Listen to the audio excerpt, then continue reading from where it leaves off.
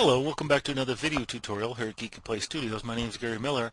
I was thinking the other day how to create a ringed, a planet with a asteroid belt orbiting around it. So I spent a little time and I created a hexagon model and brought that into view and assigned some textures and created an ecosystem. And it was a rather simple process, and well, the image I have here on screen is what I came up with in a relatively short amount of time. And I thought, well, that was easy, so I put that idea away. And later in the day I thought, how could I take that further? What else could I do? That was pretty simple, and I got to thinking, I like to watch the Discovery Channel and science shows, and I've been online many times and seen many of the images that the Hubble telescope has taken, as well as pictures that you'll see from NASA and artists' conceptions of some of the stuff that's out there in the universe. And what really intrigues me are those spinning galaxies that you see out there. And I thought, wow, I would love to create one of those, but how would I go about doing it? Well, I went online and I did a Google search, typed in spinning galaxies, and I came up, and the search came back with exactly the pictures that I wanted. And as soon as I saw the pictures, I knew right away, oh, well, this is going to be easy. So this is what I came up with. Now it's just the spinning galaxy itself. I haven't put anything else in the background, and I spent the better part of the day perfecting the technique, at least the best I can do, to get just this look that I've got up here on the screen. And I think it is really cool looking. I mean, it looks like one of those spinning galaxies you'd see out there in come back from the Hubble telescope. Now, true, I've got a planet in the middle. You probably wouldn't have a planet, but you can replace it with a sun or whatever you want. Or you can use this as like an asteroid belt instead of a spinning galaxy. However you want, this is the arrangement I came up with, and I think it looks pretty cool. But you wouldn't want to stop your creativity here. Over at Geekatplay, Vladimir, under the Creativity tab, Boosting Creativity tab, if you come down here to 65, Vladimir has created a tutorial for space, red dwarf, supernova, and you come down a little further to 49, and he's got another one, another space one. So if you decide to make a spinning galaxy like this, you might want to check out those other tutorials and incorporate some of the elements in there. So I think I've done a good job at getting an understanding on how I'm going to do this and perfecting the technique, and we're going to start off in Photoshop. So here we go. First thing I'm going to do is create a new document, Control N, and I'm going to create it 1200 by 1200 at 300 resolution. Now I've got my foreground and background color set to their black and white default. Well, I want to start off with a black background because space is black, and I want to create a new layer above that. I'm going to come up here to my rectangular marquee tool, and whatever I'm doing here you can do in any other competent paint program. I'm just going to create a rectangle about like that. I'm going to switch my foreground and background colors. I'm going to hit Control Delete to fill that with white, and I'm going to Control D to deselect that. I'm going to copy that layer. I'm going to hold down Shift, and I'm just going to rotate it 45 degrees like that. Confirm that. I'm going to select both of them, merge them together, so now I have one object out of that. I'm going to come down here and apply a layer mask to that. Come up here to Filter and come down here to Render and hit Clouds. I'm going to duplicate that layer by dragging it down over the Create New Layer icon, and I'm going to take the opacity of it down 100%. So it's essentially as if I didn't do anything. So with these two layers selected, I'm going to right click and merge them together. Come up here to Filter, Blur, Gaussian Blur. I'm going to apply a little bit of a blur to that. And now I'm going to come back to Filter, Distort, and come to Twirl. And you can apply any amount that you want. I wouldn't apply too much, only because you're going to lose a lot of integrity of the cloud filter that we ran and filled in here. So for me, I don't know, whatever, 236, that's a good amount. Okay, essentially now what I've gotten is the spin of this galaxy, and that's what I want. So I'm going to come over here to my blur and sharpen and smudge tool. I'm going to use a smudge tool, and over here in my brushes palette, now I know some of these palettes don't show up here on this video, and I'm sorry if they don't. I don't know how to remedy that. But in my brushes palette, I'm going to choose number 11 brush, and I'm going to use my pen on this because it gives me a little bit better control. I'm just going to start blurring this, and I don't want it to look too much like a saw blade. I don't want it to be real uniform. In some of those spinning galaxy pictures, and I would recommend you go and look at some so you can get a better idea, because this is the most important part of the whole tutorial. You've got to get this this image here that we're doing here in Photoshop. You've got to get it looking good, because when we use it in view, if you don't do a good job here, you're going to lose all the effect in view. But I don't want it to look exactly like a saw blade. I will have, one, maybe two long trails spinning off of this, because that's what I have seen in my internet search. But I don't want a whole bunch of them, well, because that's not what I have seen, and I want to kind of keep it consistent with what I can expect to see in reality. But you can create it however you want. Nevertheless, you've got to get this part looking good. Now, bear in mind, this image here that we're creating is going to do double duty. One, it's going to be a distribution map for our ecosystem, and it's going to be a distribution map for our materials. So it's going to be an alpha image when we use it in view, so any part of this that is black will not we won't be able to put an ecosystem on it, and it won't take a texture.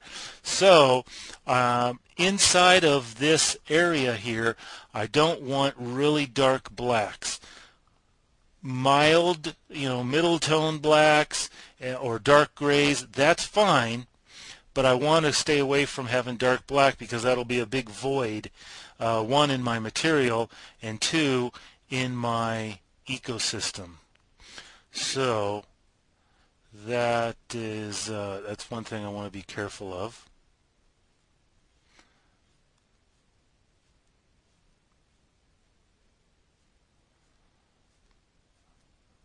And once you get started doing this, you'll realize as you start growing your ecosystem on it, rendering it, and looking at it, you'll probably come back and say to Photoshop here and think, oh wow, I can do something like this a little bit better. And you'll be playing around more and more with your displacement map like I was. So I'm going to pause it here and do a little smudging, and I'll be right back. Okay, so I've pretty much smudged looks like a head of cabbage here. I want to do a little bit more here and show you something that I, after experimenting and doing this numerous times today, that I have found to be quite effective. And that is, you might be able to see these very faint little gray areas up here. They are very, very faint, and if you know about alpha maps, wherever there is white, you can put a material on it, and or you can grow an ecosystem on it. Well, these areas here are so faint, we probably won't see any texture that we put on it. But the cool thing is it is light enough that we'll be able to put our asteroids on it. And I want to make sure that I create some of these little just little faint areas with color. You don't even really have to see them, but I just want to have some little faint areas with color because it really increases. And you'll see, let me bring back that that galaxy picture that I displayed earlier. Like right here, this little area here, you can barely see any sort of this cloud type of material. You can barely see it, but you can see the rocks, the asteroids, like out here as well, that the ecosystem did use and place some asteroids on, and that looks really cool. It looks like some little stragglers that haven't been totally enveloped in the gravitational pull. So I definitely want to include some of those, some of these little very faint gray areas. I think that adds a lot of realism. And maybe a little along here. Okay, I'm not going to spend the rest of the day on creating this. I'm going to save this. Save it as a JPEG, and I'll just call it test.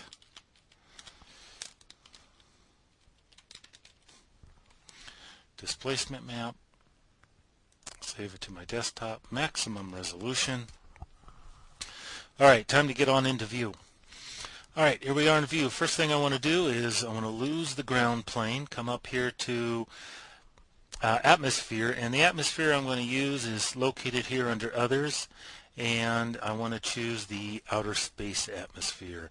Come up here to atmosphere editor, under effects I'm going to disable those stars. I don't want any of those being visible. Create a new layer. I'm going to create a sphere and come back and create a plane. With my plane selected, I'm going to come down here to, this is called size, and I'm just going to increase its size for now. Oh, you know what? Let's run back to Photoshop. There's one thing I forgot to do. Create a new layer and come over here to elliptical marquee tool. Hold down Shift, release, change my foreground color to black, Alt delete. I want to fill that in. Control D to deselect. Now this area here is going to be the center of where I'm going to put, I don't know, a planet or a sun or whatever. So I don't want anything in this area. So now that I've got it selected, I'm going to come up here, filter, blur, Gaussian blur, and I'm just going to blur it out, make it look like it's a big old hole in the middle. That looks good. And center it here. I'm going to hold down Shift and Alt and expand it. And that should do. Okay, now I'll save this. Save as JPEG test displacement map. Yes. Okay. Okay, let me back this out so I can see.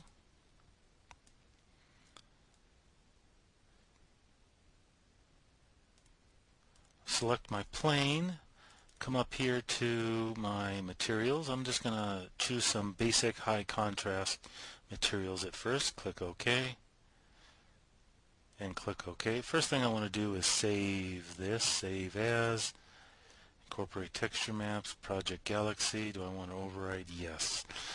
Come back, I want to choose a mixed material, so I'll just create, well, the green will work on this.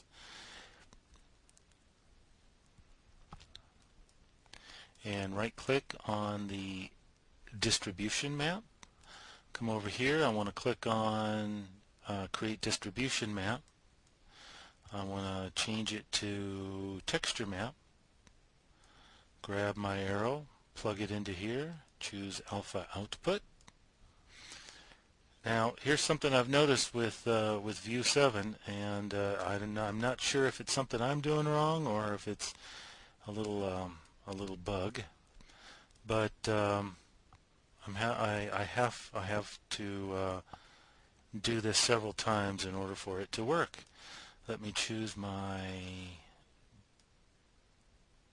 no, it was called test. There it is. Okay, it displays my my map up there, but notice over here it's not displaying it, and it's not displaying it here. So what I have learned is I have to save it, and then I have to quit and load it back up, and then it'll start working. So I'll be right back. Okay, let's open up our Project Galaxy. And there we are. Now it's starting to show it. So this is going to have to be remedied. Change it to Object Parametric. I'm just going to come to a top view, render that, because now I want to center my sphere over here in the middle of the void where I don't want anything to grow. I don't want to put any of my asteroids. And it's going to have to come this way just a little bit.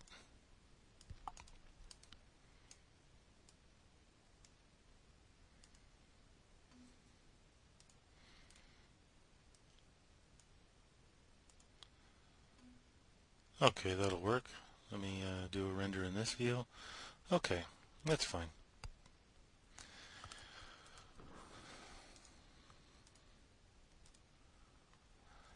Okay, I'm going to select my plane and my red material here. I'm going to come over here to transparency and enable 100% transparency, so this thing is gone. Over here in my second material, I'm going to double click on this, and I'm going to come down here to glowing, and I'm going to select the glowing moon material, and I'm probably going to want to increase the ambient and the luminous sliders a little bit. And let's do a quick render to see what it looks like.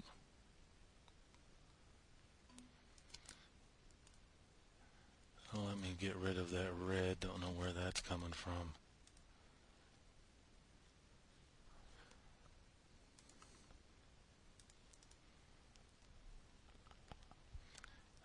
Make sure I set it to 100. Yes, it's 100. Clear. Well, you know what? I could always just set it to black.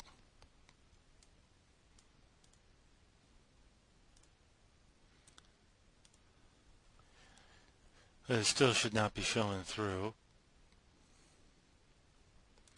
Let me try selecting this one again. Increase the luminance. Oh, also, this is a glowing material. You don't want that because it will cause the outside edges of this plane to glow, and it won't look very good. Let's do a quick test render, and we can barely see it, so we're going to need to bump up the luminous, make it a little bit brighter.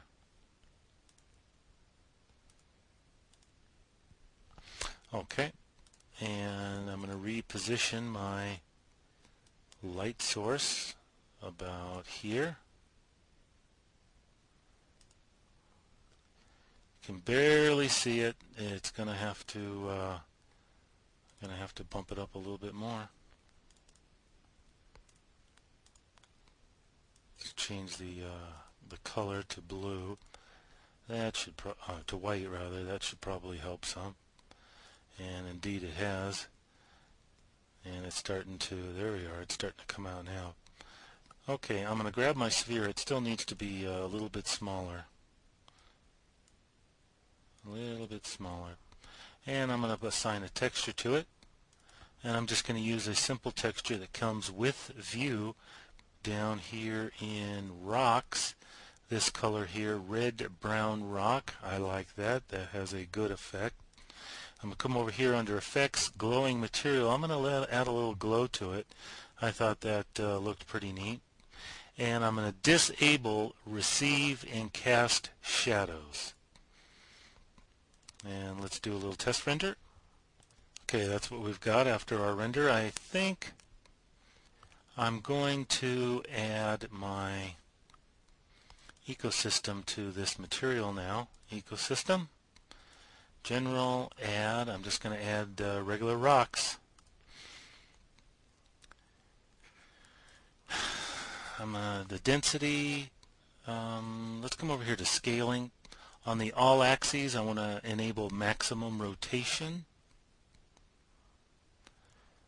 Under the density, I guess I'll try 58 to begin with. I'm going to bring this down to 0.200. Scaling, I do want variable scaling, so I'm going to double click on that. Under the layers tablet, I'm going to use this bidirectional one. I like that. I'm going to right click on size, and I'm going to bring this down about 2/3 of the way. Click OK, and click OK, and let's populate it. And we've got 5262. Let's do a render of this, see what it looks like.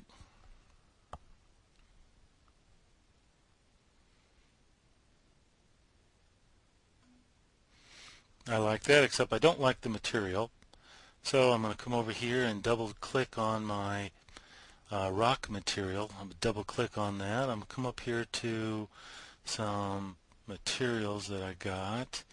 And under the rocks tab, no, it's the ground tab.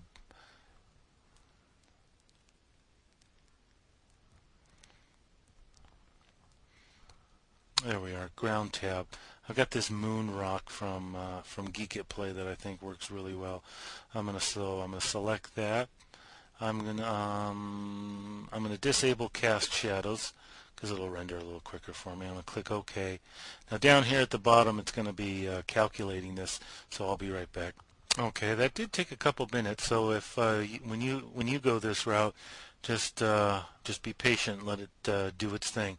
All right, let's do a quick render. Okay, I like that. I'm going to change it to final, and I'll be right back. All right, here's what I've got. I want to make one change, and that is I'm going to click on my sphere. I'm going to increase the luminous value of that a little bit, and I'm going to render that and be right back. Okay, so I am done. I'm just going to give you a little render here, and I am very pleased with this. You can always go and increase the number of asteroids in your ecosystem, and I'll leave that totally up to you. But as this completes its first pass and comes on in its second pass, notice the realism that distribution map gave to this, as well as that cloud material. You know, that blue swirling cloud material really gives a convincing look of little dust and debris and just finite matter that's caught up in this swirling mass that's orbiting this planet. I think it's a really slick looking effect that material gives to this. So that's creating a spinning galaxy here in View and Photoshop. And don't let your creativity get stalled here. Apply some other effects, like some of the ones that Vladimir shows over at Geekatplay. So that's it for this tutorial. Thanks for watching here at Geekatplay. My name is Gary Miller. Have a good day.